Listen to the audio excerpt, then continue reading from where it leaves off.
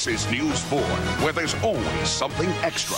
Well, if you are a fan of Mark Twain, you don't want to miss this, because today you can catch a free stage play from the selections of Twain's Tom Sawyer's Adventures. This free performance is part of the Big Read Book Festival. It all starts at 11:30 today at the Trinity Music Center in University City. And Mark Twain is a Missourian, and secondly, April is going to celebrate the 100th anniversary of his death. And so at the beginning of the month, we kicked off a number of activities around the Big Read. If you missed today's performance, the Uppity Theater Company will hold another one at the Trinity Music Center at the same time.